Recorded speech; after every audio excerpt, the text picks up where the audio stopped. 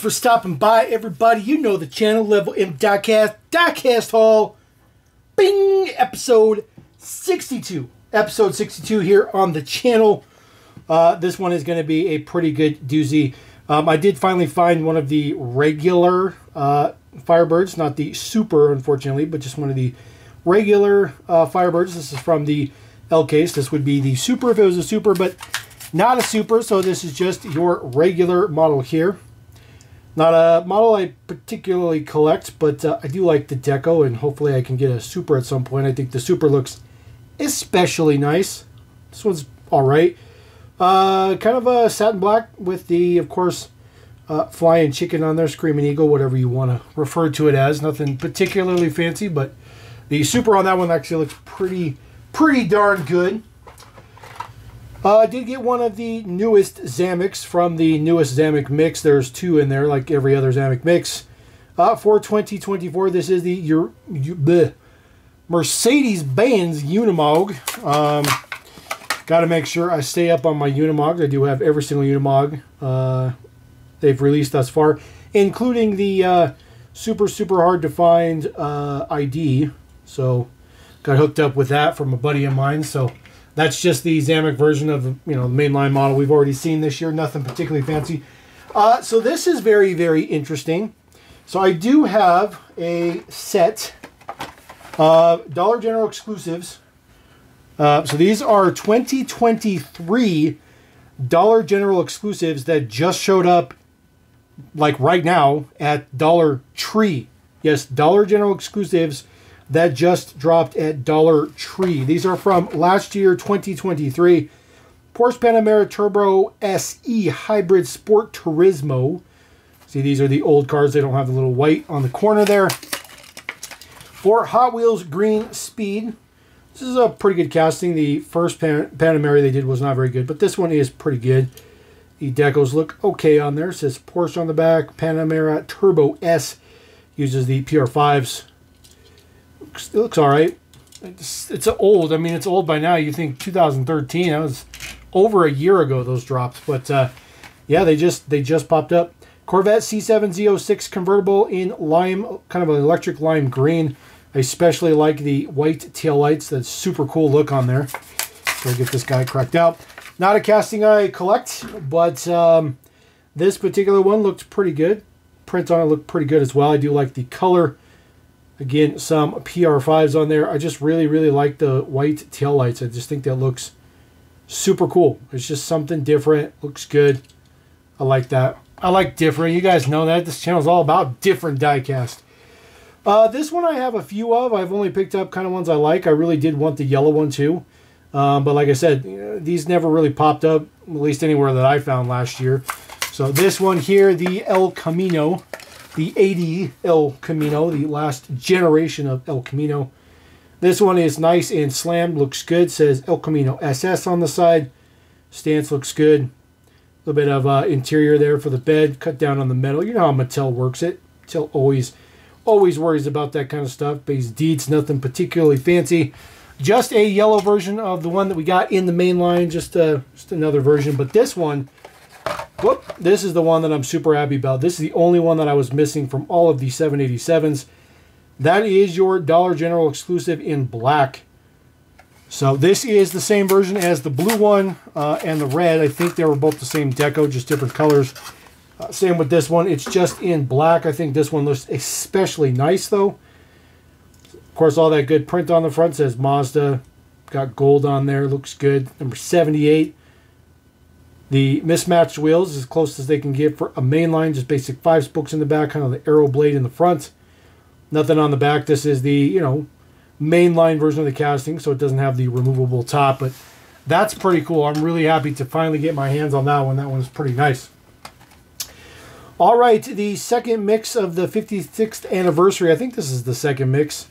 There is the mix on the back. I do have some of them. These have recently popped up at grocery stores. They're for sale here locally for like 38 cents, I think, a piece. So they must be just trying to dump these off. This is your 2020 GR Supra in the kind of emerald and gold satin anniversary. So we're up to 56th anniversary. They've been doing these every year since the 50th, which is kind of interesting. Does have a gold chrome interior, which looks pretty good. This is not a particularly nice casting. I don't like this casting. This casting's been in premium, though. So if you want a really nice version of that casting, you can get one in full-on premium with rubber tires, metal base, all that good stuff like that. They got to stay centered. Next one up from that mix, I got one more here. This is the Ford Escort Cosworth. This one is the 87. I do like this casting quite a lot. Did not have this version, so really, really happy to pick this up. So better late than never seems to be like the theme of this haul we have going on here. There is your Sierra Cosworth. It says 56 on the side. I like the decal. Looks pretty good. Lens headlights, part of the window in there. And then, of course, they have the post right there in the middle, so they can have that distinctive triple post wing on the back. I think it looks good. I really like this car. I really like this. I think Hotwheels did a phenomenal job with this particular casting. Matchbox also made that casting as well. Not necessarily the Cosworth, more the street version of that, but Hotwheels did a much, much better job. All right, last one up there for models that we collect, the tuned Volkswagen Golf MK1. So this is the tuned version. Get this guy cracked out of there. Oh, I lied. I got one more after this. My bad. There is the Golf. Looks pretty good. I do like this particular car. I think this one looks pretty good as a tuned model. Some of their tuned models probably aren't going to turn out all that well. I never realized there was a spare tire in the back. That's kind of cool. Exhaust tip as well. Uses the little tiny small arrow blades. But, not a new casting. It's just a cool little casting. A former regular treasure hunt, which is pretty nice. And then the last one that I do have for sure, S14 Drift. So this one has been in a little bit, well, it's been an ID and then just like series cars, but I'm sure this will make its way to the basic range at some point in time, I would assume. This model that you're looking at right here can easily be a basic range model. It is right-hand drive. There is the deco on the side. It says, of course, KW there on the back. One little advertisement. The front mount intercooler looks pretty good in gold chrome. Looks better in other decos. You get a little bit more details to it, but of course no front bumper. And then there is the rear Dietz. The big, huge metal wing on the back. Or good old downforce while you are drifting. All right, I got some old school Autoworlds. I'm kind of on this like big body kick. And I'm kind of on an Autoworld kind of kick right now. So been finding them. If I can find them for cheap, I can get them for $4. This is back in the day, 1958 Plymouth Belvedere. There is the mix that this came in right there. So we'll crack this open. We'll see what the date code on this is. See when it actually debuted. Get that out of here. Of course, there is a day code on the bottom. So this is 4/15/2020. So quite a old model for sure. This one does have opening hood, just like most of all Autoworlds do. Very good details down in there. The double carbs. I like that. Looks good. The engine's a little bit crooked, but it's a different era of Autoworld right here. Looks pretty good. The interior is quite detailed. Looks very, very nice. Actually has a couple of two-tone on the interior, which is very interesting. There is the print on the front. California plate says Belvedere. White wall tires on it. Belvedere on the back with those fins. And it's a little bit of a bonus for me because it's a Mopar item, but it's also a big body. A little big body. Speaking of big body, this is brand spanking new release. We have already seen the Silverados and the Rams. This is from the same mix. Like I said, I'm suddenly on this little big body kick, so I did pick this up. This is version B for release for 1970 Chevy Kingswood Estate in blue in true 164, as Autoworld claims. It is a boat for sure. The Kingswood Estate was the top trim, by the way. This one is all the way at the tippy top. Interior looks very, very good. You do have some details for even some seat belts and stuff down in there. You have your rear-facing rear seats so that the kids can stare out the back. Wood paneling on the side looks very, very good. The stance looks very, very good. This was a luxury cruiser. It wasn't meant to go fast or nothing. It was meant to haul stuff and be very, very comfortable. Does have a nice added rack there on the top. The giant hood opens up, and then there is just your gutless V8 down in there, moving a boat of a car. Details look pretty good on this one. Manufacturing date on this particular one. Looks like they may have... oh, there it is. So this was manufactured 6/12/2024. So not too bad. Not too bad. A little over a month to get into the U.S. I don't think... Actually, that will fit. Oh, very nice. Very, very nice. Looks pretty good, too. Pretty good in blue. All right, I do have the other color. This is version A. This one is in red. No, it's not an ultra red. It's just color is red. So ultra red, you'd have a white base, I believe. All of them have white bases in this particular mix. But this one looks a little bit better in red. I do like the red with the wood paneling, although the blue and the wood paneling look just as good together. Details in the back, it does say the King on the plate. Looks like a Michigan plate on there. Looks pretty good. And then it's going to be the exact same details underneath the hood. Ooh, this one even wants to open. There we go. Super, super stiff. Looks pretty good. And closes down pretty good as well. Little tiny skinny tires, but it works. It works for the scale. It works for the profile of it. It's not too shabby. Some older stuff as well. Another older one. This is the older F-150. This is the 2018 Ford F-150. This is the particular mix this one came in. So nothing particularly fancy. I probably have the Barracuda and the Dart Swinger probably. Just being that they're Mopars. It's probably floating around somewhere. But this is your F-150. It does have 2 moving features. They've been using this casting for a little bit. This casting is properly built. The bed is a separate piece from the cab. Interior looks pretty good. There's quite a bit of detail down in on the interior. F-150 there on the quarter panel. Prints on the front look pretty good. It says Ford in your grill. Again, Autoworld has some pretty good quality. Has opening hood. It's pretty good depth down in there. For some reason, they only decided to put a little bit of print on the top of the radiator, which I think is very, very interesting. A little bit of print on the running boards as well. So, oh man, that's super stiff. Now, here's the thing about Autoworld trucks that do bother me. Take a look at that plate real quick. Indiana, this is F-150. Once you put the tailgate down, it's pretty much done. So it pretty much doesn't stay up for the most part. It does have a nice, like bed liner in there. This looks pretty good.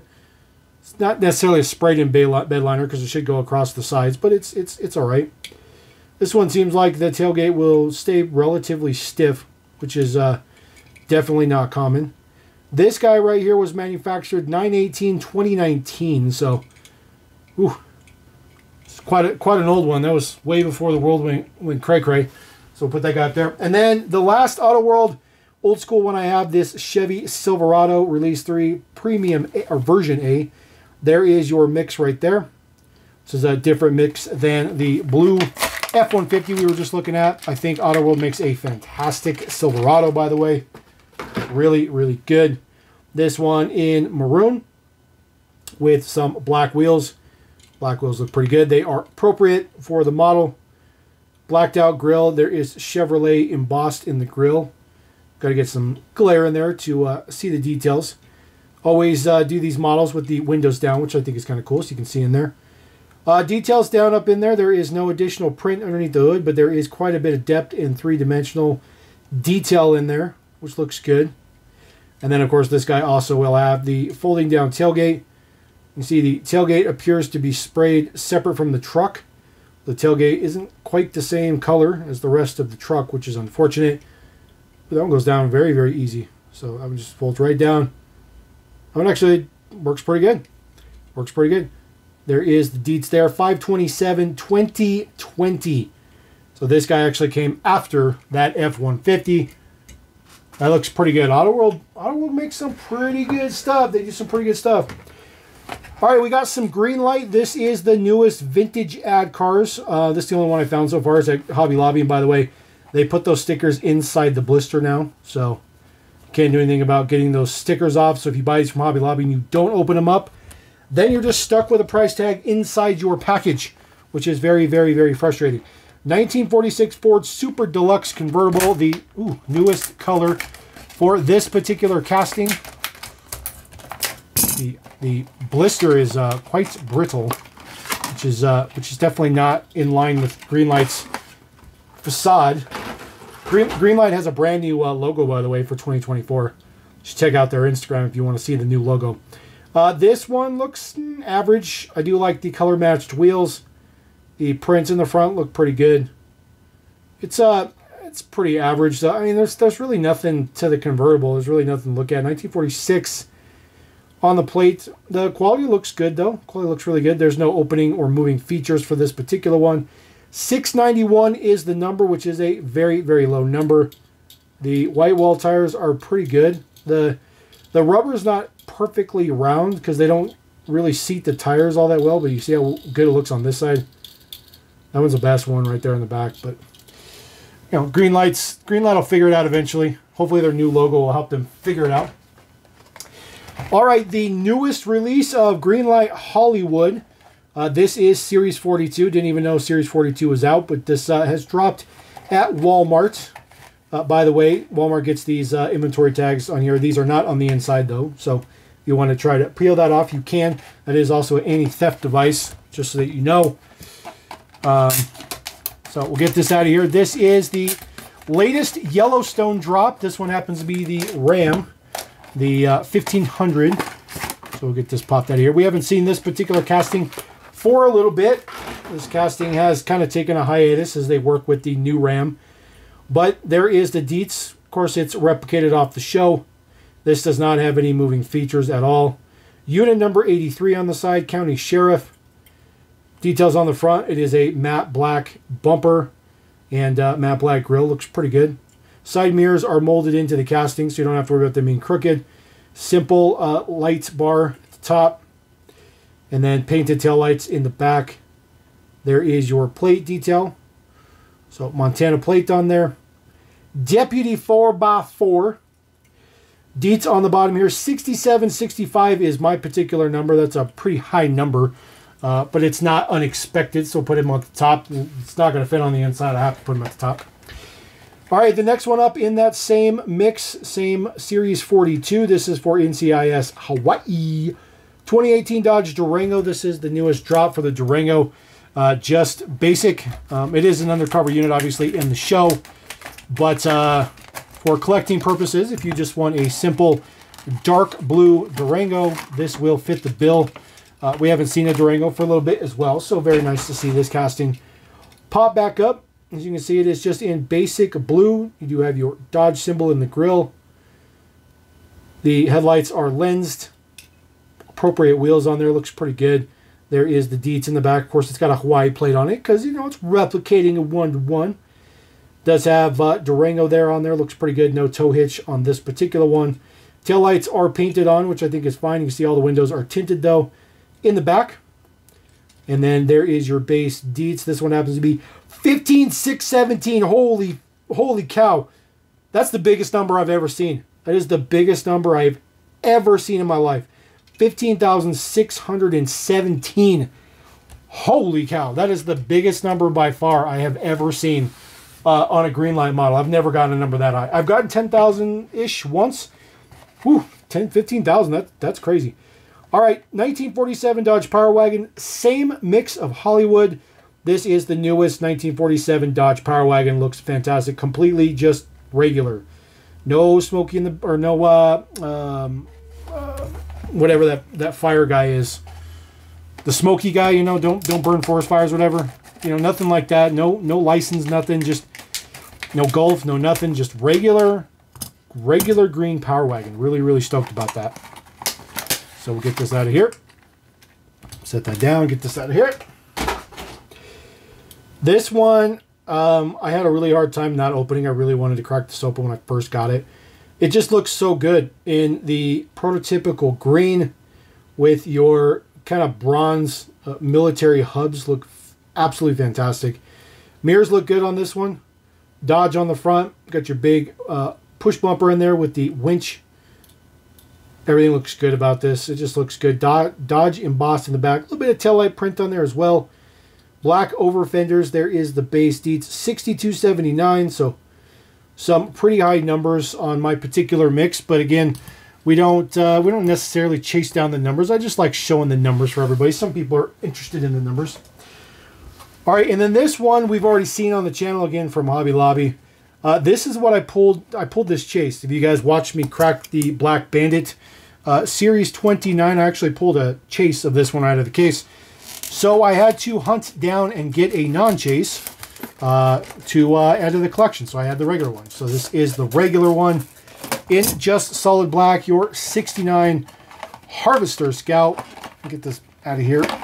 This is the new style of blisters that is very, very, very thick. We'll get this popped out of there.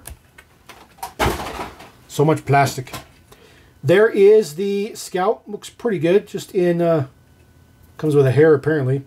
This one looks pretty good.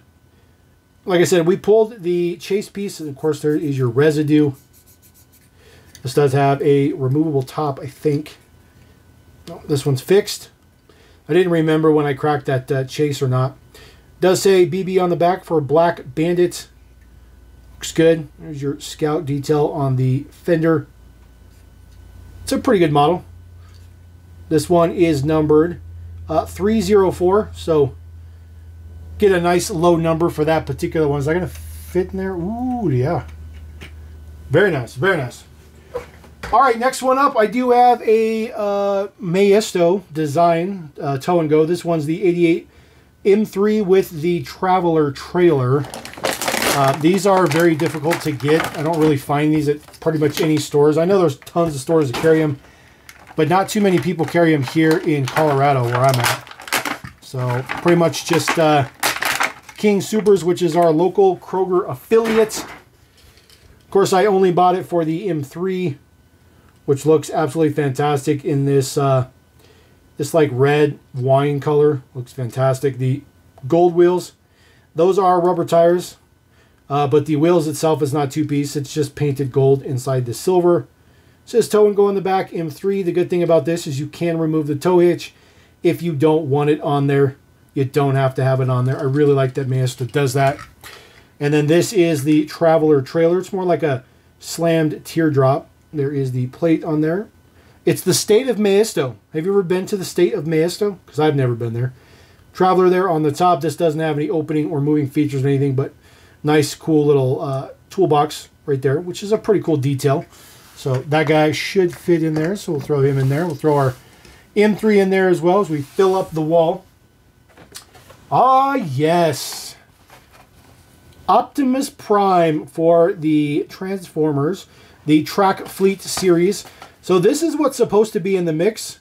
I've been really trying to find that Volvo 240 Drift and the Semi-Roger Dodger, but they're shipping solid cases of these. So if you find these at the store, it is more than likely going to be a solid case of these, which is unfortunate. You're not actually getting the mix.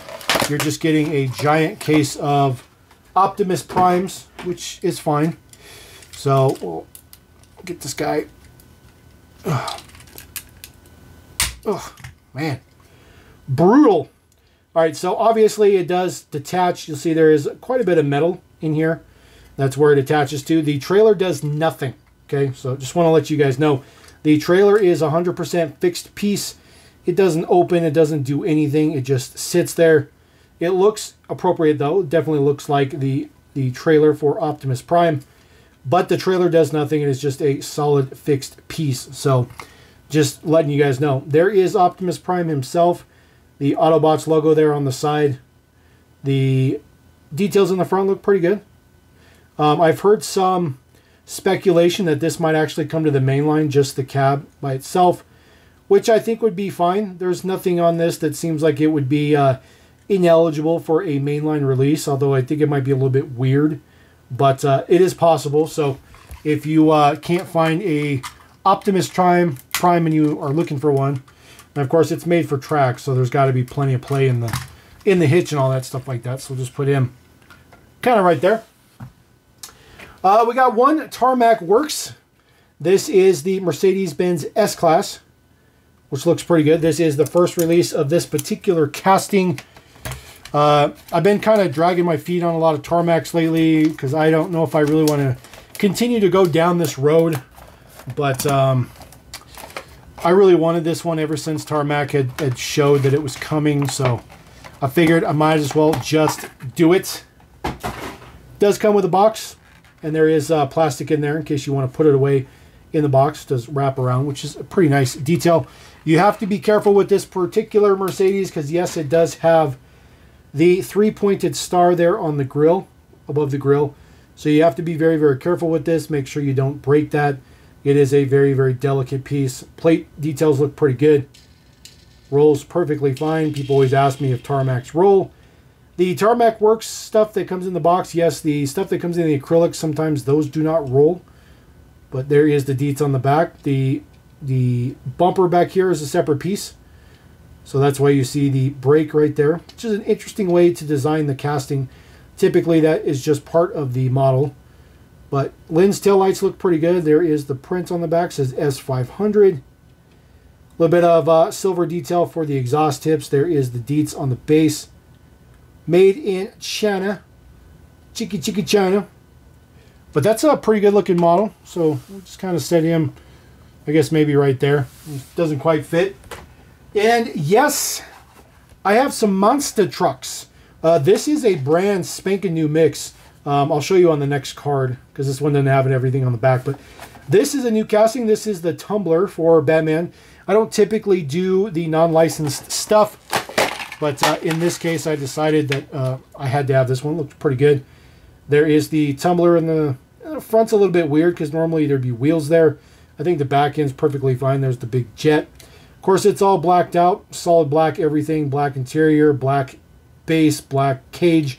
All that good stuff like that. But it looks pretty good. So I do like that guy. We'll set him right there. Next one up in this mix, there is the entire mix, by the way. So I do have all the ones that I collect, I guess is the way to put it. This is the newest one for Demo Derby. It says new for 2024, although we have seen that particular deco before. However, the chassis and wheels and tires and all that stuff is all new. It is their Power Smashers, which is just them changing the color of the wheels and tires to make it look, I don't know, different. It's not like it would really smash any different, but there is the details. Demo Derby, we have seen that deco. Not exactly that deco, but very, very, very close to that deco before. Super high quality prints. Looks good, though. I kind of like the translucent base and the translucent cage in there. It's very cool looking. It's very different. It doesn't really match the body, but I still think it's kind of cool.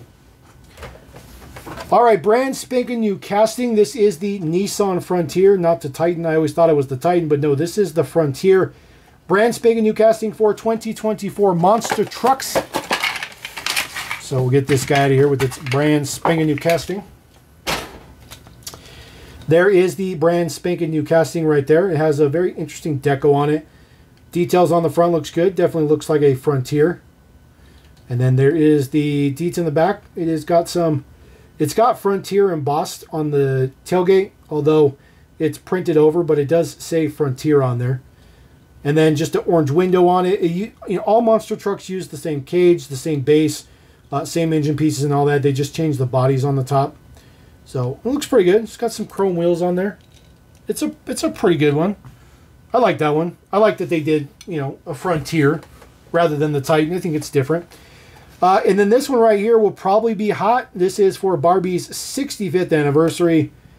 Barbie 65, the Myers Minx. This is brand new for 2024.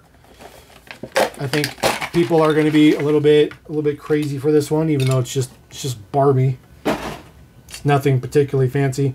Pink chassis up in there. The details on the side, those all say 65s on the side with Barbie in there. That's a cool little feature. Print on the front look pretty good. There's a little logo there in the front. I'm not exact. Oh, that should be the Myers Minx logo, I guess. Barbie 65th anniversary. Blue window on this particular one. And then, of course, monster trucks at the top. And then Barbie 65 on the plate. Looks pretty good. That is your Myers Minx. So there you go. That is Diecast Haul episode 65. Nice, good slew mix of stuff. All kinds of crazy stuff. But glad I can get that stuff up there. And I literally just found those monster trucks today. So we're going to roll out. Appreciate you guys. Thank you very much. Don't forget to comment. Throw it down there. I read every single comment. I promise you, if you see a thumbs up on that comment, that means I read it for sure. And we'll catch you next time on Level M. Subscribe. Peace!